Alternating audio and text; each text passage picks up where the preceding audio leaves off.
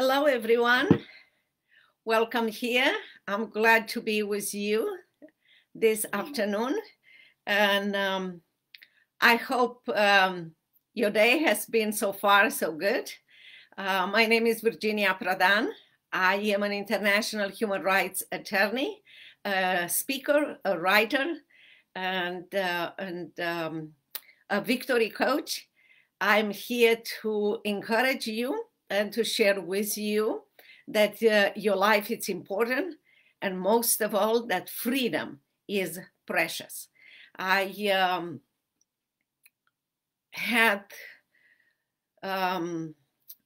don't know if I can say honor and privilege, or I was forced. Maybe it's the best way to say it.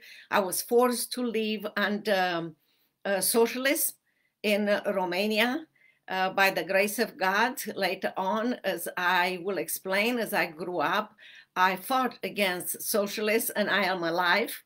And I will be happy to share with you what socialists can do to a country, and also to understand how important it is for each one of us to go and vote on this election. I grew up in socialist Romania, and I remember from the time that maybe I was 6 or 7. That's when my memory starts back, and to remember about that land and the situation.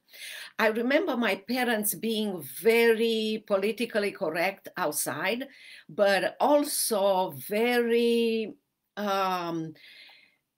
whispering inside of the home about what the socialist government can do and has done to them. They were so upset because the socialist government will take the freedom away from them, no matter how obedient they were. Not only my parents, but everyone around. So I ask myself as a child, why people are so fearful. They know the truth, but they are fearful to speak the truth. Even in their own home, they were fearful. They were whispering the truth. So I was told that at a very important election in Romania, during the capitalist era, my parents told me, the Russian started to come into Romania and kind of conquer Romania, but in the same time, they were presenting the fact that people should vote, people should be for socialists, and started to say about what kind of benefits, free things about socialists. What happened close to that time, we had election in Romania, and some of people believed the lies of free stuff from socialists, and they voted for socialists. Others were too fearful to go and vote because the Russian already occupied Romania, and they were fearful that somebody will notice them, that they vote for freedom. So in that election, because they didn't vote, those who wanted to keep capitalism, Romania was transformed into a socialist country. Before I forget to tell you, because I believe it's important, socialists established in Romania for 53 years. Socialist is not a pair of shoes that you are buying today. Maybe tomorrow you notice that they are not comfortable, or in a week, and you change them. No, socialism is not like this. In Russia was 70-something years, 75 or more. And look in China, for how many years. Once socialist establishes, it's just absolutely very hard to find your way to freedom. So as a child, I still look around and try to find way to see if somebody in my life is speaking the truth. So I look around and I notice at our family reunions that our relatives will group in three and they surround themselves by surround those three people. And I did my research. In my research, I discovered that all three of them were lawyers. So for that reason, somewhere in my heart as a young kid, I said, oh, I found a way. I'm going to go to law school and I'm going to find the truth and I'm going to speak up the truth, even though my relatives, the lawyers, knew the answer, but they didn't want to speak up the truth. So I went to law school. And for those of you who might not know, this is the book, Saving My Assassin. It was published by Tyndale House Publisher. And I will not have time to cover everything that is in my memoir, but in my memoir, you will find out that going to law school in Socialist, it's different than going into law school in America. You have the freedom to go wherever you want and apply. To go to Socialist in Romania, at that time, I did not know, and how good it is sometimes that we don't know everything in advance. But at that time, I did not know that before I was allowed to apply, to fill out the application to be admitted at law school and take an exam, the government look at my political file. Okay. What meant this is in Socialist, no matter where Socialist establishes, from the day that you are born to the day you died, Socialist government keeps a file on you and will not allow you to look in the file and to say, oh, this is a mistake. Let me tell you, let me prove it to you that it's a mistake and correct it. No, no, no. So the government look at those file for three reasons, and the book describes in exactly what those reasons were. And number one was if my parents ever organized something to destroy the government and replace the government with a capitalist government. That's what they were looking for. The second one was they were looking to see if their children, my parents, if us as kids ever reported them for if they said something about the socialist government inside of home. And the third one was if my parents were Christians. So I passed the exam and the three questions that the government had, and I went to law school. I went to law school and I studied really well. I was so happy to be in law school. I thought that I'm going to find in law books all the everything that I need in order the truth and speak up for the truth.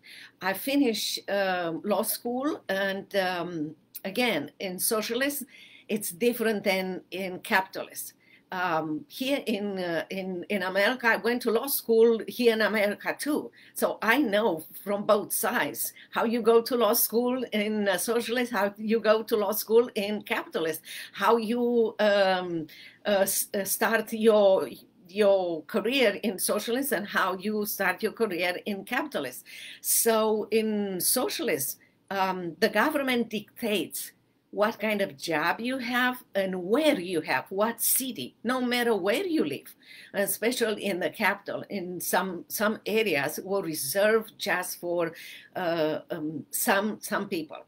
I want to tell you that, again, one other thing that I didn't know when I went to law school and in socialist was that the reason why the socialist government has all those rules and everything about very strict to admit a specific number of people and why they did it that way. Well, later on, when I started to defend Christians in the interrogation room, I found out, as they told me, that the government accepted my file and accepted me to be in law school because they expect me to be loyal to the government and to defend the government against its people. So that's the way the government works in communist and socialist. And that's the way it works everywhere, not only in Romania, but in every part of the world. So as I graduated from law school, I learned and I studied so well, and every single day I will go to work and I will believe that that day will be the day when I will touch the truth, I will find it and speak up for the truth. And after a year or something, I remember coming to my office and being very discouraged. I'm not a quitter, I'm a fighter. But that day, it was very sad for me because I was thinking that I'm going to just give up. I cannot find the truth. In fact, I told my assistant, I put my briefcase on her desk and I said, I don't want to be a lawyer anymore. She looked up at me like, where have you been? What are you dreaming about? Come back to reality. So she gave me 3 files and she said, 3 people will come, your clients will come to see you, and 1 is in your office. So I walk in my office very disturbed, thinking she doesn't understand what I am going through. And in my mind, I was thinking, where is the truth? How I can find the truth? I recognized the client who was in my office because he was I have been working with him for a year or more. And he was there to bring more documents and to tell me about the new situation in his case. So I noticed anytime I talk with him that he was different. But many times I was thinking he was crazy. And I was contemplating, I need to fix this man. But I never had the time because there was always another client coming. So that day, as I walk inside my office and thinking, what is the truth? Why I can find the truth? He was putting documents on my desk and everything. And all of a sudden, I look at him and I heard myself saying, I want to have in my life what you have in your life, because he had peace and joy and contentment in a land where people were just fearful and have no joy and so forth. And as he looked at me, he answered, do you go to church? And I was thinking, what in the world going to church has anything to do with the way you act?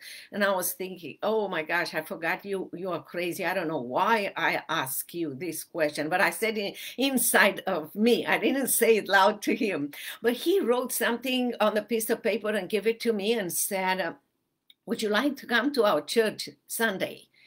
And I hear myself as I pick up the piece of paper that he gave me, and I said, yes. I mean, that was the most crazy thing that a lawyer in Socialist can say to a client. I don't know what you're doing at church. And by the way, not long before that, the dictator in Romania, Nicolae Ceausescu, declared himself God. He required all of us to worship him alone, and he started to demolish churches and put Christians under persecution. So I had no idea what they were doing in that church, but I was so desperate that I said yes. And more than that, next Sunday, believe me, with my girls, I was at his church. And we walked inside of the church, and there I heard the gospel, and I accepted Christ, and I became a Christian. But not only that, that day I understood that God brought me to the legal profession for that reason, to learn and understand that he is the truth, the way, and the life. And the fact that I was going through law school, he brought me that way in order to know him. I have to tell you that I didn't have to look for clients. because many Christians came to me to defend them. There were Christians who had Bible in their home, and the government will take them to and arrest them because they had a Bible, or they will watch a movie like Jesus movie, and the government will come and take just with their family, nobody else, and will take the parents to jail, and the kids put them in orphanages. Sometimes nobody knew where the kids will be taken. The church will be in need of repair, and they will apply for a permit from the city, from the government, and the government will put them on the waiting list until the church will be in disrepair, and the government will come and demolish the church, confiscate the land, and so forth. So I started to defend all those churches, and by the grace of God, I find the law that existed in the Romanian system. There was a law that protected religious rights from the capitalist era, but the socialist government did not destroy them or annihilate them for a reason. And the reason was because the socialist is based on lies, rumors, and fake news. The dictator wanted to receive from America the most favored nation status, which brought to Romania a lot of economical benefits, but that was attached by President Ronald Reagan to the respecting of human rights. Well, the dictator did not respect the human rights, and he used all the money from the most favored nation status to build his palace. So when I started to defend churches and Christians, many of my cases became part of the United Nations reports on human rights violations and part of Department of State, United States Department of State's reports on human rights violations. And you can imagine that the dictator was exposed, and he was not happy with me. They will interrogate me daily, beat me, torture me, place under house arrest. And the last things that they did was to send an assassin to my office, an assassin, so-called client, to kill me. That's the reason why my book is called Saving My Assassin. As he came to my office, the government knew everything about my whereabouts, because my office and my home, everything was full of microphones. So the government knew everything about our whereabouts. So the assassin came to my office later in that day, exactly when my assistant was ready to go to pick up her kids and take them home. So the minute that he came into my office, he pointed a gun to me and said, "I'm here to kill you, and I'm not your client." By the grace of God, I shared the gospel with him, and he accepted Christ, and he left my office as a brother in Christ.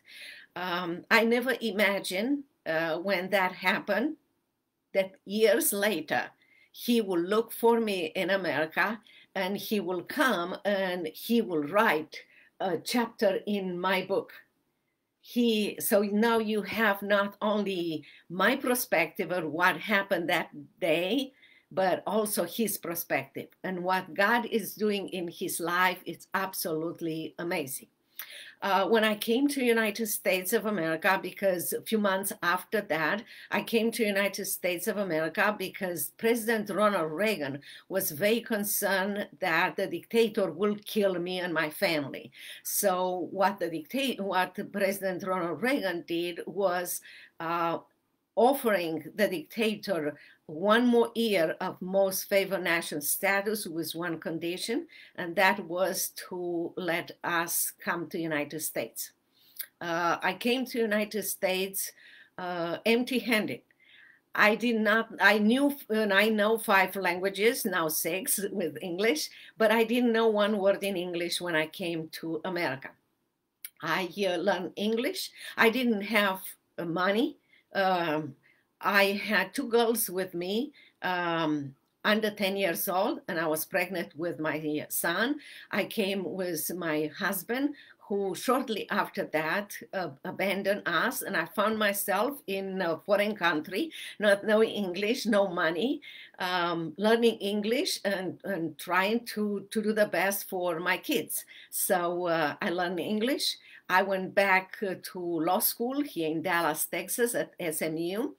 And I built my law firm. I work with Alliance Defender Freedom and other organizations, Tony Perkins, Family Research Council, and others who defend freedom and stand up for freedom. And I train people as a victory coach and consultant how to stay on God's principles and how to build their lives and their children's life as Christians and not to be fearful. I want to emphasize how important this election is. And I want to tell you that when I came to the United States, like every immigrant, I came as a political refugee, but you follow legal procedure that is offered in this country. And a year after I came to United States, the dictator was killed and on Christmas Day.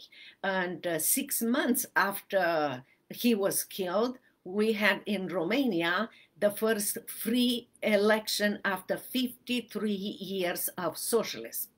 And at that time, as I was here in America, but I was a permanent resident of United States. In another word, I have all the rights except the right to vote. But I had the right to vote for Romania.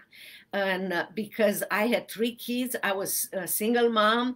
The only way to vote was to drive from Dallas, Texas to Washington, D.C., and to vote for the first time for a person that I wanted to be elected. I want you to know that under communists, when we had election, the government was the one who will put the name of the person who the government wanted to be elected. No other person was allowed to put his name or to be a candidate. So to me, to drive from Dallas, Texas to Washington, D.C. to vote for the first time and to choose a person on the ballot was very important to me. I also want to say, I know you heard the story, and I know you heard that when I was very little, 6 years old, I look around and I ask myself why my parents and other relatives were so fearful.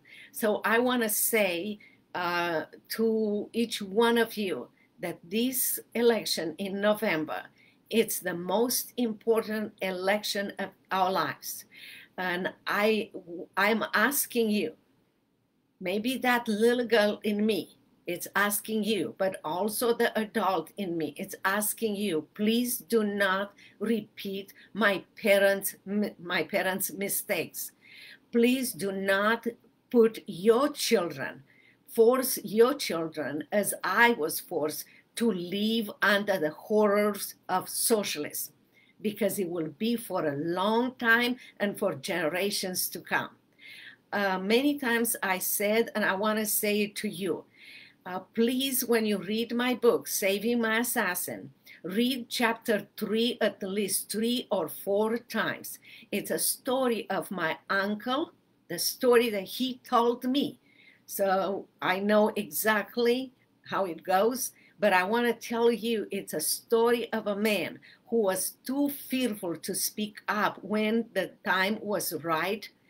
And later on in life, he was not able to look into his eyes.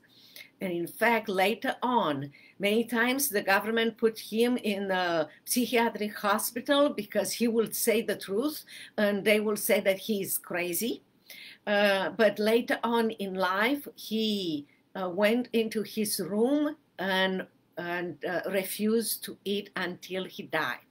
I don't want anyone, no friend, no acquaintance, no even enemies, to go through what my uncle, and I'm sure many people went through, because they were not courageous enough to speak when the time was right. So I'm asking you, if you don't have it in you to fight for yourself, please fight for your children, for your children's children. America is the best country in the world. We brought Christ and freedom to people all over the world. It's time for us to bring Christ and freedom back to America.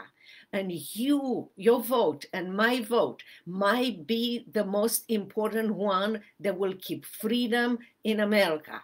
And not only freedom in America, but people all over the world are looking to America, are looking to the freedom that we have here, and they are looking for directions. Your life is very important. Your vote is very important. I used to think and to believe that my hero is Ronald Reagan. Yes, he has done amazing things to save me, to work on my behalf when I was far away and, in Romania. But I want to tell you, my hero is Donald Trump. He accomplished so many things in 47, 48 months, more than people that have been for 47, Biden or others, in the government. He loves America, and he loves America to be number one. If you don't like his way of speaking sometimes, or his way of saying one thing and another, I am asking you to vote for his accomplishment, to vote for what he stands for religious rights, for freedom to have guns and protect yourself against maybe a government who might want to take your guns, your property, or your right to speak. He is for defending our freedom and allowing us to flourish as free people in this country. He loves people around the world, but he is the president of the United States. And I'm asking you to vote for Donald Trump, because you vote for your own freedom. You vote for your own rights, that you will be able to go to church. You might be able to build your business or to extend your business. You will be able to live whatever you want, a city and town, to have the kind of healthcare, education that you can have, and otherwise the government will take away the education of your children, the place where the kind of business they can have, and so forth. I don't want one day to say to you, I told you so. I'm telling you the truth now, and I'm asking you, to fight for yourself, to fight for freedom. Choosing Donald Trump, you choose your own freedom. You choose the right to live as God gave us the right to be free people and to live in a free land. And I'm asking you also to vote for your children's children and your children's children. There is no better place that America. I have been living in socialist and communist, and I have been living here for many years. And from the bottom of my heart, I am telling you, America is the best country in the world. You cannot expect America to be heaven. One day we will go to heaven, but the closest place to heaven is America. I hope that you will go and vote. If you already voted, I hope that you will help someone to go to vote, maybe an elderly person, or you will watch a single mom with kids, you will watch their kids, and you will do something that day that will make it easier for someone to go and vote. I hope you will share my message with others so they might be aware of what is expected if socialists will come. I have, from the bottom of my heart, I am telling you, I have been speaking in America all over, including not conservative universities and colleges. And I have to tell you, young people are listening. They are just not informed about the truth. They are bombarded with lies. So I advise you, if you have a young person or a person who is in love with those lies, please contact them. Please share this with them, share my message, and make sure that you go and vote. I'll be more than happy to answer any of your questions. If you have questions, I am doing on my Facebook, Virginia Prodan, I'm doing Facebook Live Wednesday and Saturday at 10 o'clock Central Time, and I answer all the questions and everything that people might have or concern about voting, about socialists and capitalists and communists and anything that you want me to respond. I will be more than happy. If you want to keep in contact with me, please go to virginiaprodanbooks.com. I don't know if anybody is here and asking questions. Yes, socialist is evil. It's not kind and it's not fair. In fact, many people will lie to you and say that socialists will create equality. No, that's not true. First of all these people that are devoted to socialists, they hope and expect that they will be part of the elite of socialists. But because the number of people that will be in charge will be so small, it will be such a war among themselves, and then many of them will be killed and destroyed in the process. Also, a socialist is a system that in the beginning will eat everything that capitalists created, and will be a point where there is nothing that will be produced because nobody's going to work, to have a business. By the way, businesses, private property will not exist. Your house will be taken away. Nobody is going to be in a position to create something, and everybody will be poor.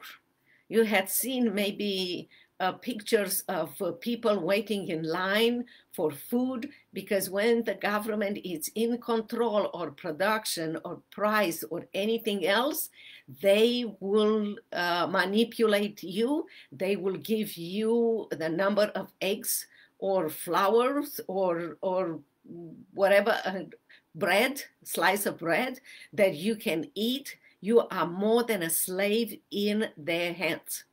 Yes, you're right. You're right, Chris.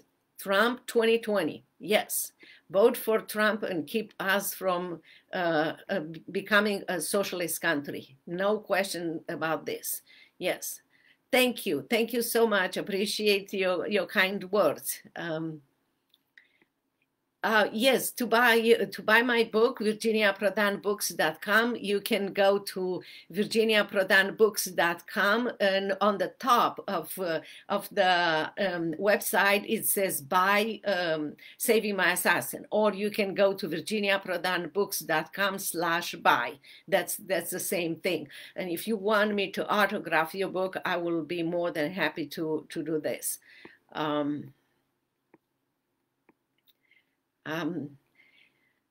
Let's see. Yes, when you talk with your kids, or if you give your kids my book, and I learned this from a college student or graduate student. That's not my wisdom. I'm sharing with you the wisdom that I got from him. He called me and he said to me, I want to share with you, I've read your book, but I want to share with you how I got my book, your book. And he said, I visited my aunt, and just a few minutes before I was ready to leave her house, she gave me your book, and she said, I read this book and it sounds very interesting.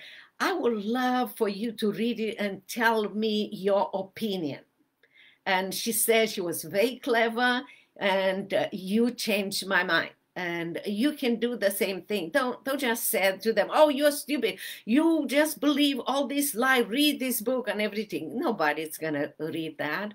But because when you approach them, I want you young people, or whatever age might be, remember that we all had a time when we wanted to change the world. And in their mind, they want to change the world. They have no idea that this generation is the first generation in American history wanted to change the world in a very, very dangerous and negative way. They, in fact, want to give up their freedom. But until you explain to them, until you ask them questions, until you give the book and discuss the book with them, they will not believe. They have been for years brainwashed by the government. So these liberals and socialists, they have experience of years and years and years, and things they have done in Russia, Romania, Poland, China, so many years. Your experience is much less. So start with giving them the book, or from the book ask them different questions, different things, and let them understand those. Don't be just against them, up front. Ask them questions. And slowly and surely, you will open their minds and hearts. I have to say that I have the privilege, I understand that I'm talking from my own experience. I'm not talking from someone reading someone's book on everything, and I understand that it's powerful. But again, if they want to talk with me, give them, the information, and I'll be more than happy. We can even organize a Zoom event, and I'll let them ask the question. I'm here to help. I'm here to sound the trumpet and to tell them and everyone brainwashed that what we have is what lots of people all over the world will die for. There is no reason for us to give up our freedom. It's always good to make it even better, but not go to a prison land, what I call socialist and communist. So I don't know. Somebody said that doesn't have the sound. I think that I'm speaking really loud, and I am. I hope you heard me, and I'm grateful for the time that we had together.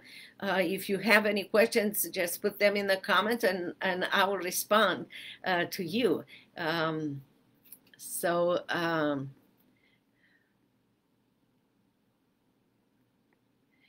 That will be great. If you want to share this, that will be wonderful. That's a great opportunity for others, to share this, to do a watch party, and to share this event.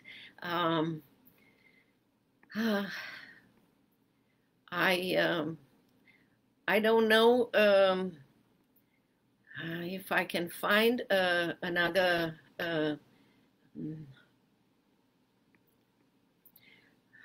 We are a blessed nation, and we have been blessed to bless others in many ways. And one of the things that these people, young people, lack is the fact that they went to school not with an organized plan about how to start and finish.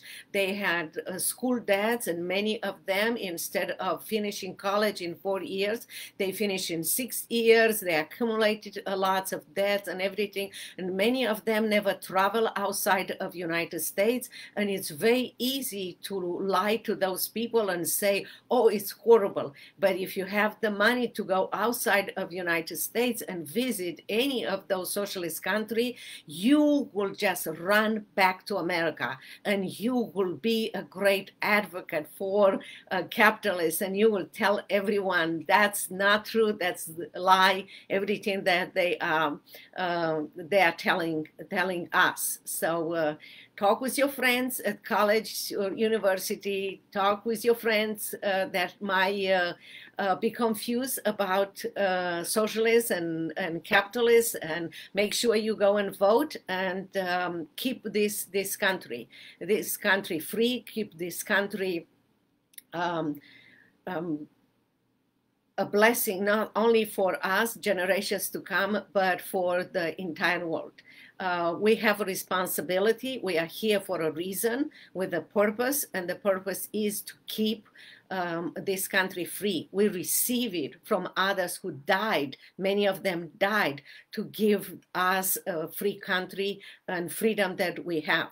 We have a responsibility to give to the next generation a free country. So go and vote for Donald Trump. I don't see any other questions. I will stay a few more minutes, few more seconds if somebody ask the questions. I appreciate the opportunity to be here and to share. If any of you want to contact me and to do a Zoom or something with a group of people or somebody to help them to understand and to vote for Donald Trump, I will be more than happy. Other than that, I believe that we can thank you so much, Bill. I appreciate that you love this. I hope you will do. I will share this. We'll do a watch party. We'll be very active, because that's what we're supposed to do and say, to be a doers and to keep freedom alive. I don't see anything else, so I will say God bless you. You always can email me, call me, and send me messages. That is at the website virginiaprodanbooks.com. That is a way to contact me, and I will be happy to help in any way possible. God bless you, and have a wonderful evening. Go and vote for Donald Trump. Vote for freedom. Bye-bye.